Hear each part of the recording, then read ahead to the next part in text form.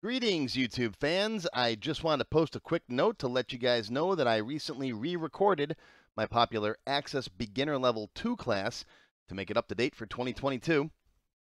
Beginner 2 picks up where Level 1 left off. We'll start off by downloading the sample database from Level 1. We'll learn about the security warning and what it means that active content has been disabled. We'll set up a trusted location on our computer to put our database files in, and we'll go over a quick review of the topics covered in Level 1. We will rebuild the customer form that we started in Level 1, and I'm going to teach you some new tips and tricks as well. We'll learn how to add, remove, resize controls, align and size objects relative to each other, and we'll see how to modify the foreground font and background colors and lots more. We're going to work a lot with form design in Level 2.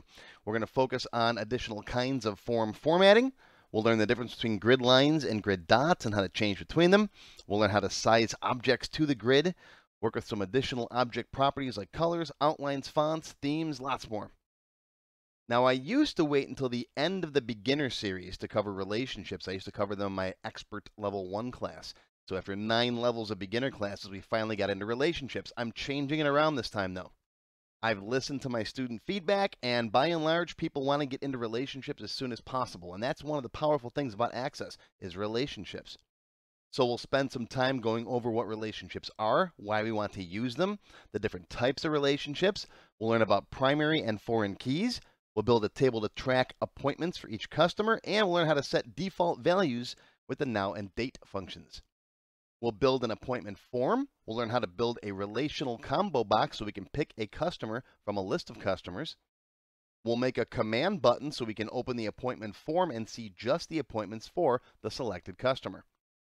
Then we'll spend some time going over all the popular questions that my students have asked me over the last 20 plus years of teaching this class. So we'll spend a lot of time on that too. That's one of the benefits of me having been doing this so long. I know exactly what you're going to ask me before you even ask it. So that is all covered in Access Beginner Level 2. It's about an hour and 45 minutes long. It is free for members of any level on my YouTube channel, so click that blue join button. Or if you don't want to become a member, you can get it for only $1 on my website at the address shown right there. And I'll also put it down below in the description so you can just click on the link. And of course, if you have any questions, please feel free to contact me or post a comment down below. Thanks, and we'll see you soon.